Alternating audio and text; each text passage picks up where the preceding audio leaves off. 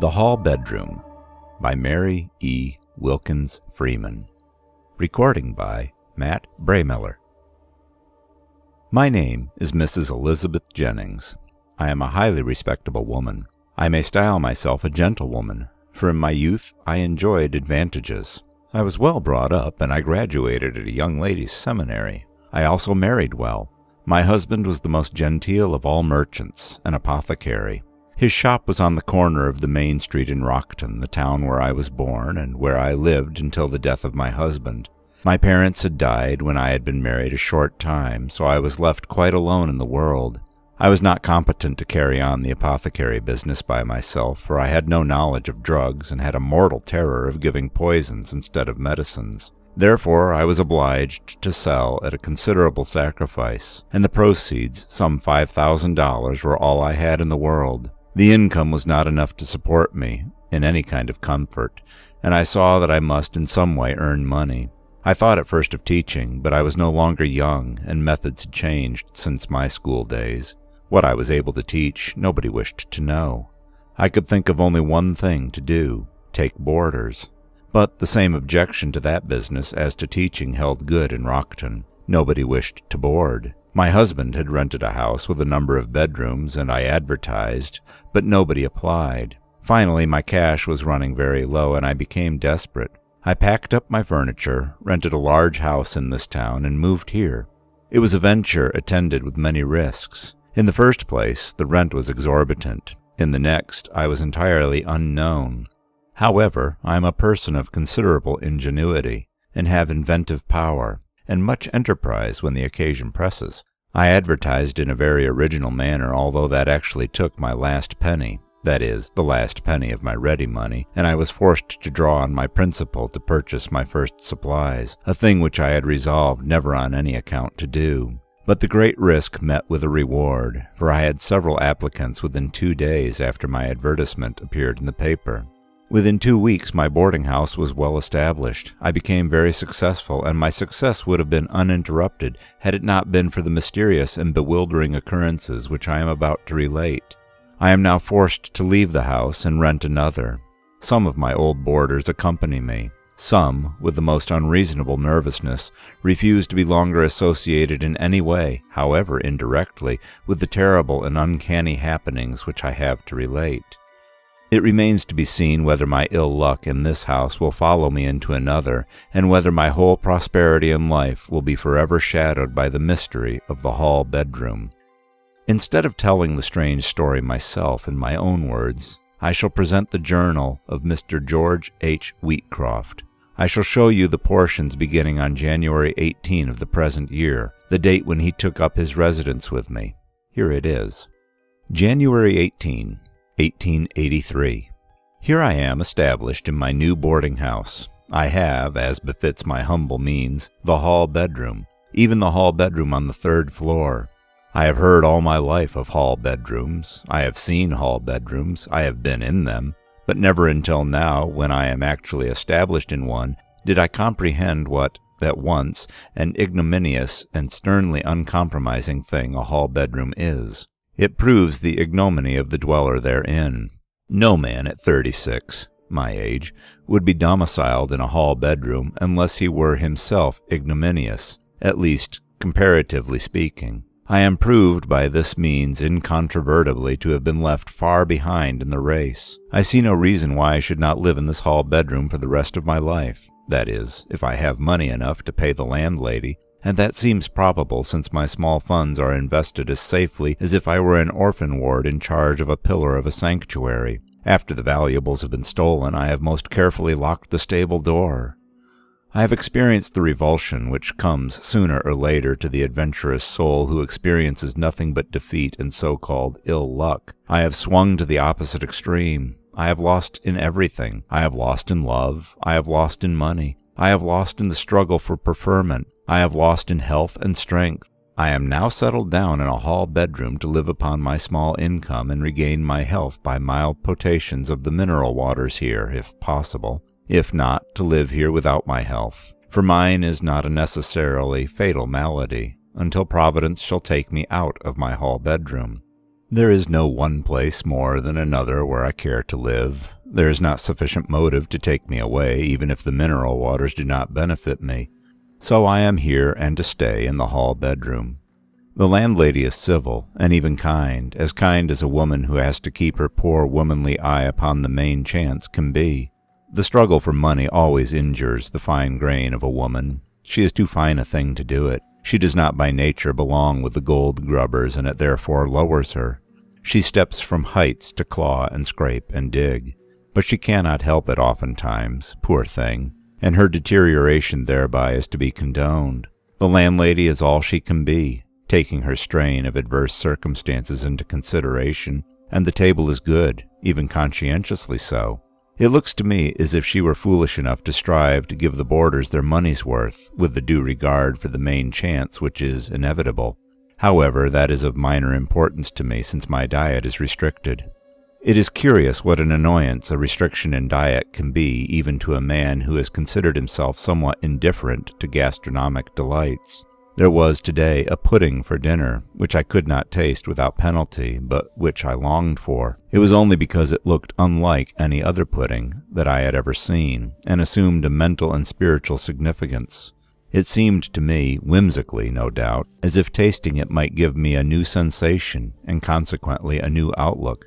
Trivial things may lead to large results. Why should I not get a new outlook by means of a pudding? Life here stretches before me most monotonously, and I feel like clutching at alleviations, though paradoxically, since I have settled down with the utmost acquiescence. Still, one cannot immediately overcome and change radically all one's nature. Now I look at myself critically and search for the keynote to my whole self and my actions. I have always been conscious of a reaching out, an overweening desire for the new, the untried, for the broadness of further horizons, the seas beyond seas, the thought beyond thought. This characteristic has been the primary cause of all my misfortunes.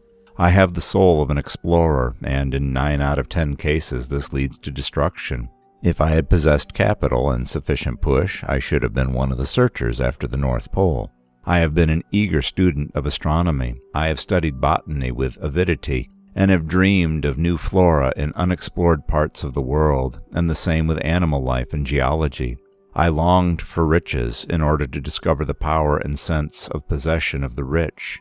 I longed for love in order to discover the possibilities of the emotions. I longed for all that the mind of man could conceive as desirable for man, not so much for purely selfish ends, as from an insatiable thirst for knowledge of a universal trend. But I have limitations. I do not quite understand of what nature, for what mortal ever did quite understand his own limitations, since a knowledge of them would preclude their existence. But they have prevented my progress to any extent. Therefore, behold me in my hall bedroom, settled at last into a groove of fate so deep that I have lost the sight of even my horizons. Just at present, as I write here, my horizon on the left, that is, my physical horizon, is a wall covered with cheap paper. The paper is an indeterminate pattern in white and gilt. There are a few photographs of my own hung about, and on the large wall space beside the bed there is a large oil painting which belongs to my landlady.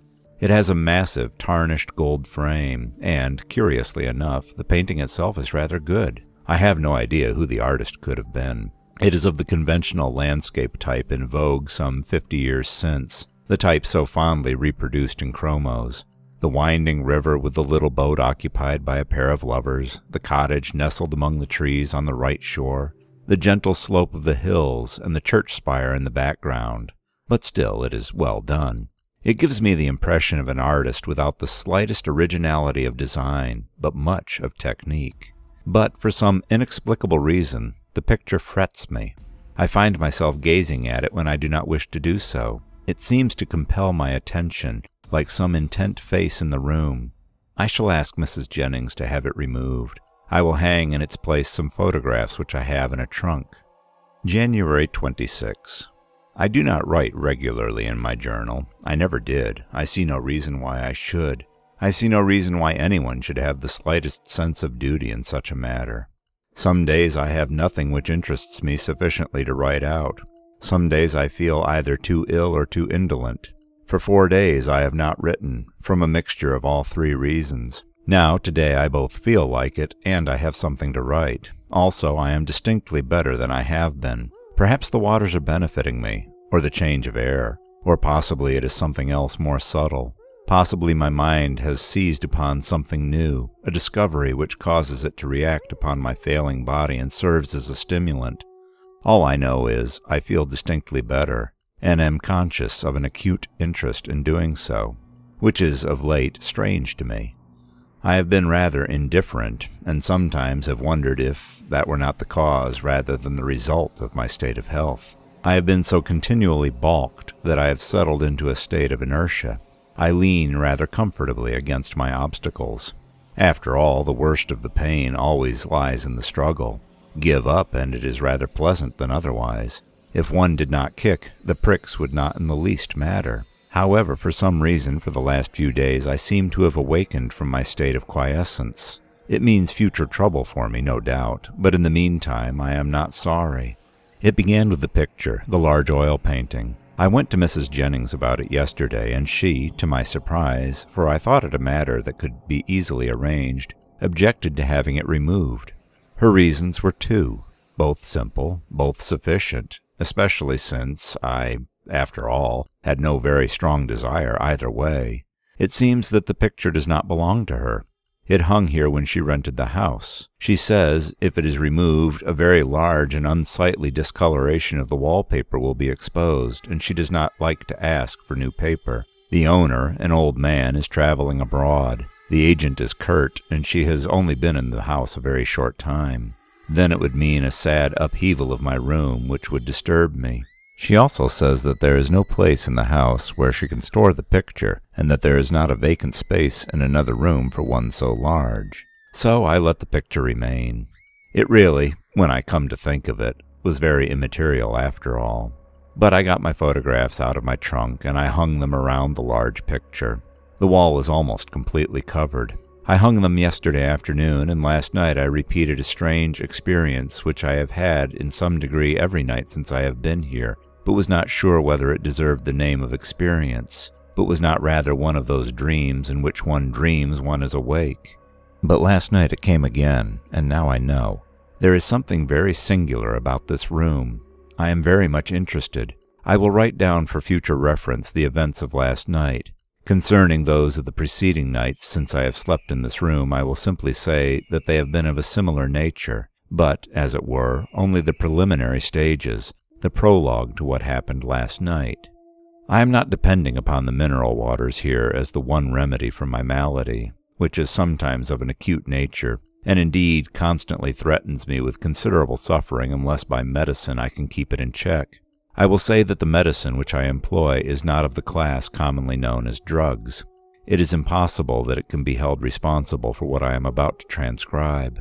My mind last night and every night since I have slept in this room was in an absolutely normal state. I take this medicine, prescribed by the specialist in whose charge I was before coming here, regularly every 4 hours while awake. As I am never a good sleeper, it follows that I am enabled with no inconvenience to take any medicine during the night with the same regularity as during the day. It is my habit, therefore, to place my bottle and spoon where I can put my hand upon them easily without lighting the gas. Since I have been in this room, I have placed the bottle of medicine upon my dresser at the side of the room opposite the bed.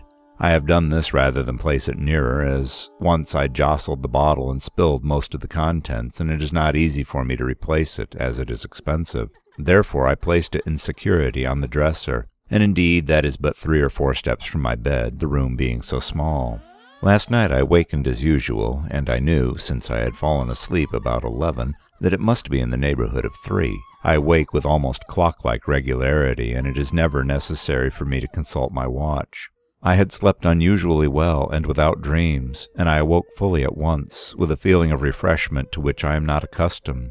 I immediately got out of bed, and began stepping across the room in the direction of my dresser, on which I had set my medicine bottle and spoon. To my utter amazement, the steps which had hitherto sufficed to take me across my room did not suffice to do so. I advanced several paces, and my outstretched hands touched nothing. I stopped, and went on again. I was sure that I was moving in a straight direction, and even if I had not been, I knew that it was impossible to advance in any direction in my tiny apartment without coming into collision either with a wall or a piece of furniture. I continued to walk falteringly, as I have seen people on the stage, a step, then a long falter, then a sliding step. I kept my hands extended. They touched nothing. I stopped again. I had not the least sentiment of fear or consternation. It was rather the very stupefaction of surprise. "How is this?" seemed thundering in my ears. "What is this?" The room was perfectly dark. There was nowhere any glimmer, as is usually the case even in a so-called dark room. From the walls, picture frames, looking-glass, or white objects, it was absolute gloom. The house stood in a quiet part of the town. There were many trees about. The electric street lights were extinguished at midnight. There was no moon, and the sky was cloudy.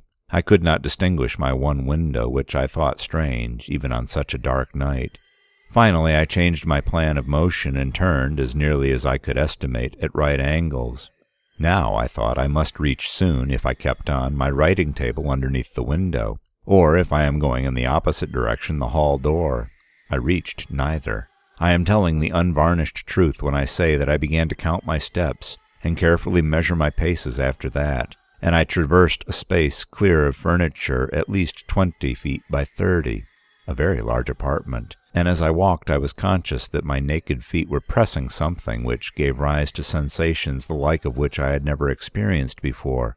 As nearly as I can express it, it was as if my feet pressed something as elastic as air or water, which was in this case unyielding to my weight. It gave me a curious sensation of buoyancy and stimulation. At the same time this surface, if surface be the right name, which I trod, felt cool to my feet, with the coolness of vapor or fluidity seeming to overlap the soles. Finally I stood still. My surprise was at last merging into a measure of consternation. "Where am I?" I thought. "What am I going to do?" Stories that I had heard of travelers being taken from their beds and conveyed into strange and dangerous places, middle-aged stories of the Inquisition, flashed through my brain. I knew all the time that for a man who had gone to bed in a commonplace hall bedroom, in a very commonplace little town, such surmises were highly ridiculous. But it is hard for the human mind to grasp anything but a human explanation of phenomena. Almost anything seemed then, and seems now, more rational than an explanation bordering upon the supernatural as we understand the supernatural. At last I called, though rather softly, "What does this mean?"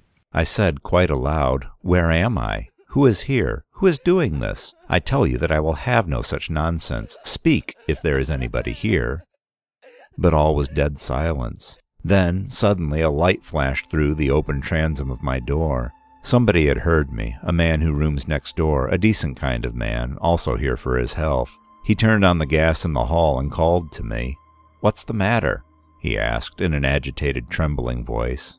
He is a nervous fellow.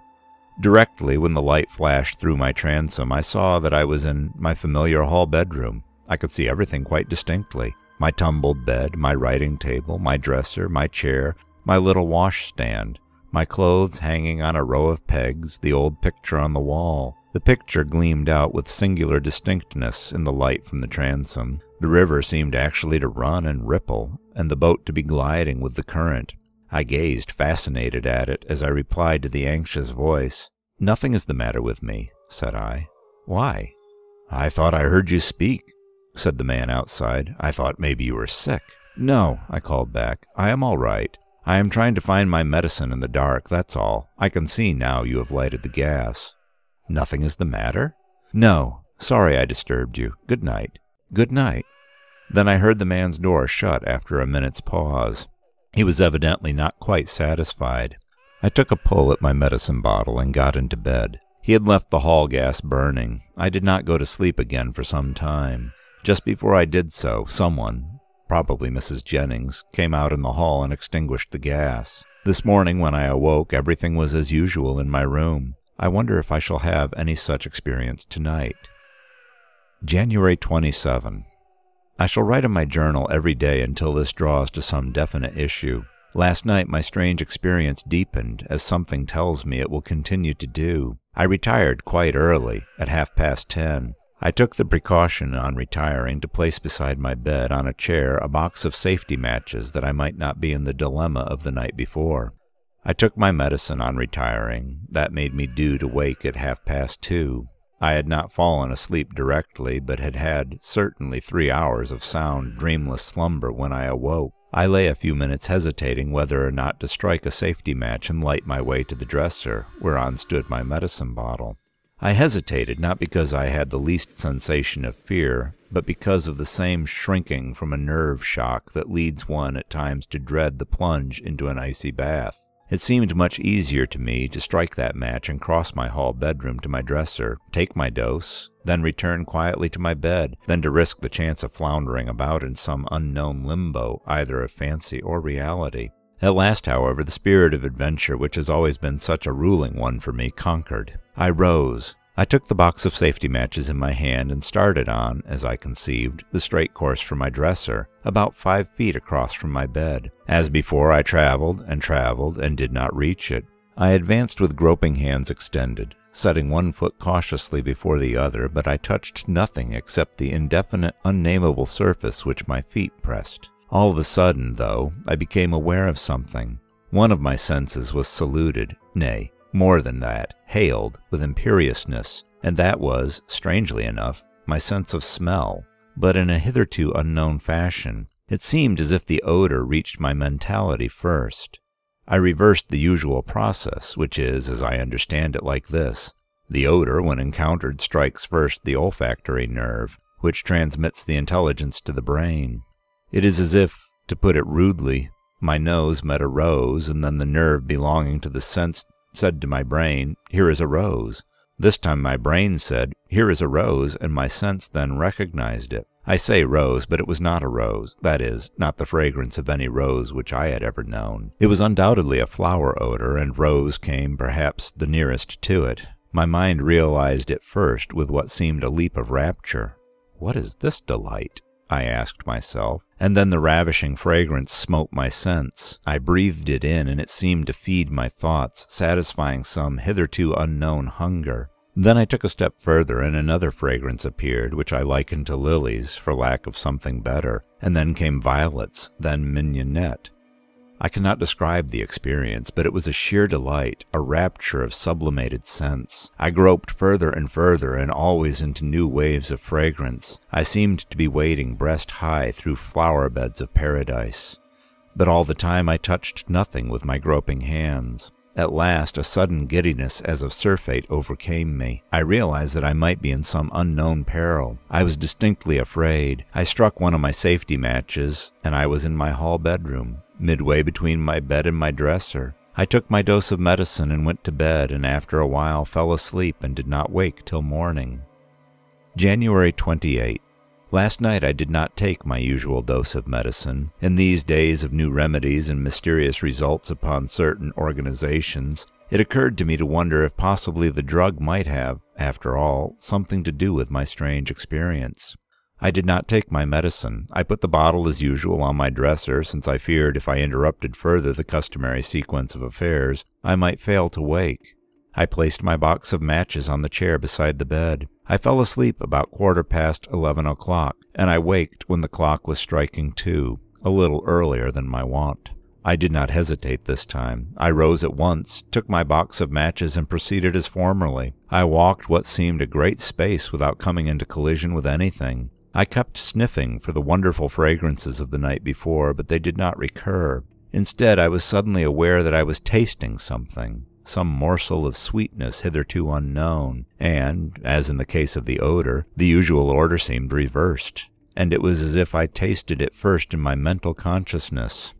Then the sweetness rolled under my tongue. I thought involuntarily of "sweeter than honey or the honeycomb" of the Scriptures. I thought of the Old Testament manna. An ineffable content as of satisfied hunger seized me. I stepped further, and a new savor was upon my palate, and so on. It was never cloying, though of such sharp sweetness that it fairly stung. It was the merging of a material sense into a spiritual one. I said to myself, I have lived my life, and always have I gone hungry until now. I could feel my brain act swiftly under the influence of this heavenly food as under a stimulant. Then suddenly I repeated the experience of the night before. I grew dizzy, and an indefinite fear and shrinking were upon me. I struck my safety match and was back in my hall bedroom. I returned to bed and soon fell asleep. I did not take my medicine. I am resolved not to do so longer. I am feeling much better. January 29. Last night to bed as usual, matches in place, fell asleep about 11 and waked at 1:30. I heard the half-hour strike. I am waking earlier and earlier every night. I had not taken my medicine, though it was on the dresser as usual. I again took my matchbox in hand and started to cross the room and, as always, traversed strange spaces. But this night, as seems fated to be the case every night, my experience was different. Last night I neither smelled nor tasted, but I heard.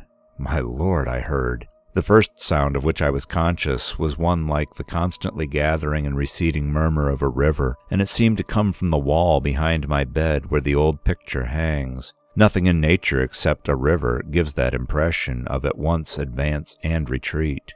I could not mistake it. On, ever on, came the swelling murmur of the waves. Past and ever past they died in the distance. Then I heard above the murmur of the river a song in an unknown tongue, which I recognized as being unknown, yet which I understood. But the understanding was in my brain, with no words of interpretation. The song had to do with me, but with me in unknown futures for which I had no images of comparison in the past. Yet a sort of ecstasy, as of a prophecy of bliss, filled my whole consciousness. The song never ceased, but as I moved on, I came into new sound waves. There was the pealing of bells, which might have been made of crystal, and might have summoned to the gates of heaven. There was music of strange instruments, great harmonies pierced now and then by small whispers, as of love. And it all filled me with a certainty of a future of bliss. At last I seemed the center of a mighty orchestra, which constantly deepened and increased until I seemed to feel myself being lifted gently but mightily upon the waves of sound, as upon the waves of a sea. Then again the terror and the impulse to flee to my own familiar scenes was upon me. I struck my match and was back in my hall bedroom. I do not see how I sleep at all after such wonders, but sleep I do. I slept dreamlessly until daylight this morning. January 30. I heard yesterday something with regard to my hall bedroom which affected me strangely. I cannot for the life of me say whether it intimidated me, filled me with the horror of the abnormal, or rather roused to a greater degree my spirit of adventure and discovery. I was down at the Cure, and was sitting on the veranda sipping idly my mineral water, when somebody spoke my name. "Mr. Wheatcroft?" said the voice politely, interrogatively, somewhat apologetically, as if to provide for a possible mistake in my identity. I turned and saw a gentleman whom I recognized at once. I seldom forget names or faces. He was a Mr. Addison, whom I had seen considerable of 3 years ago at a little summer hotel in the mountains. It was one of those passing acquaintances which signify little one way or the other. If never renewed, you have no regret. If renewed, you accept the renewal with no hesitation. It is in every way negative. But just now, in my feeble, friendless state, the sight of a face which beams with pleased remembrance is rather grateful. I felt distinctly glad to see the man. He sat down beside me. He also had a glass of the water. His health, while not as bad as mine, leaves much to be desired. Addison had often been in this town before. He had, in fact, lived here at one time. He had remained at the Cure 3 years, taking the waters daily. He therefore knows all there is to be known about the town, which is not very large. He asked me where I was staying, and when I told him the street, rather excitedly inquired the number. When I told him the number, which is 240, he gave a manifest start, and after one sharp glance at me, sipped his water in silence for a moment. He had so evidently betrayed some ulterior knowledge with regard to my residence that I questioned him. "What do you know about 240 Pleasant Street?" said I. "Oh, nothing," he replied evasively, sipping his water. After a little while, however, he inquired, in what he evidently tried to render a casual tone, what room I occupied. "I once lived a few weeks at 240 Pleasant Street myself," he said. "That house always was a boarding house, I guess." "It had stood vacant for a term of years before the present occupant rented it, I believe," I remarked. Then I answered his question. "I have the hall bedroom on the 3rd floor," said I. "The quarters are pretty straitened, but comfortable enough as hall bedrooms go." But Mr. Addison had showed such unmistakable consternation at my reply that then I persisted in my questioning as to the cause, and at last he yielded and told me what he knew. He had hesitated both because he shrank from displaying what I might consider an unmanly superstition, and because he did not wish to influence me beyond what the facts of the case warranted. "Well, I will tell you, Wheatcroft," he said. "Briefly, all I know is this. When last I heard of 240 Pleasant Street, it was not rented because of foul play which was supposed to have taken place there, though nothing was ever proved. There were 2 disappearances, and, in each case, of an occupant of the hall bedroom which you now have. The first disappearance was of a very beautiful girl who had come here for her health, and was said to be the victim of a profound melancholy, induced by a love disappointment. She obtained board at 240, and occupied the hall bedroom about 2 weeks. Then, one morning, she was gone, having seemingly vanished into thin air. Her relatives were communicated with. She had not many, nor friends either, poor girl, and a thorough search was made, but the last I knew she had never come to light. There were 2 or 3 arrests, but nothing ever came of them.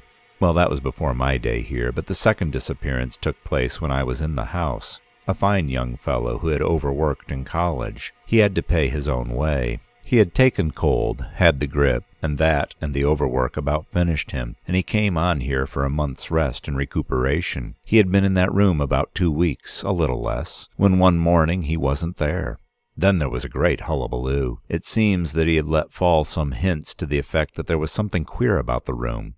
But, of course, the police did not think much of that. They made arrests right and left, but they never found him, and the arrested were discharged, though some of them are probably under a cloud of suspicion to this day. Then the boarding house was shut up. 6 years ago nobody would have boarded there, much less occupied that hall bedroom. But now, I suppose, new people have come in, and the story has died out. I dare say your landlady will not thank me for reviving it." I assured him that it would make no possible difference to me. He looked at me sharply and asked bluntly if I had seen anything wrong or unusual about the room. I replied, guarding myself from falsehood, with a quibble, that I had seen nothing in the least unusual about the room, as indeed I had not, and have not now, but that may come. I feel that will come in due time. Last night I neither saw, nor heard, nor smelled, nor tasted, but I felt. Last night, having started again on my exploration of God knows what, I had not advanced a step before I touched something. My first sensation was one of disappointment. It is the dresser, and I am at the end of it now, I thought. But I soon discovered that it was not the old painted dresser which I touched, but something carved, as nearly as I could discover with my unskilled fingertips, with winged things.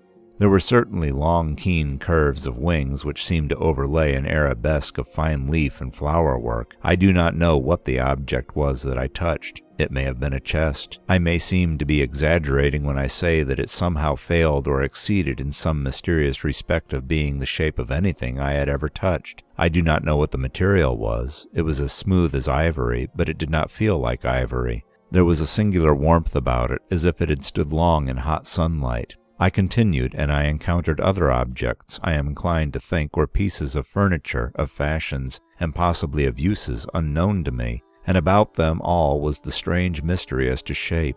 At last I came to what was evidently an open window of large area. I distinctly felt a soft, warm wind, yet with a crystal freshness, blow on my face. It was not the window of my hall bedroom, that I know. Looking out I could see nothing. I only felt the wind blowing on my face. Then, suddenly, without any warning, my groping hands to the right and left touched living things, beings in the likeness of men and women, palpable creatures in palpable attire. I could feel the soft silken texture of their garments which swept around me, seeming to half enfold me in clinging meshes like cobwebs. I was in a crowd of these people, whatever they were, and whoever they were, but curiously enough, without seeing one of them, I had a strong sense of recognition as I passed among them. Now and then a hand that I knew closed softly over mine. Once an arm passed around me. Then I began to feel myself gently swept on and impelled by this softly moving throng. Their floating garments seemed to fairly wind me about, and again a swift terror overcame me. I struck my match and was back in my hall bedroom. I wonder if I had not better keep my gas burning tonight. I wonder if it will be possible that this is going too far. I wonder what became of those other people, the man and the woman who occupied this room. I wonder if I had better not stop where I am.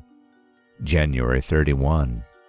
Last night I saw more than I can describe, more than is lawful to describe. Something which nature has rightly hidden has been revealed to me, but it is not for me to disclose too much of her secret. This much I will say, that doors and windows open into and out of doors, to which the outdoors which we know is but a vestibule. And there is a river. There is something strange with respect to that picture.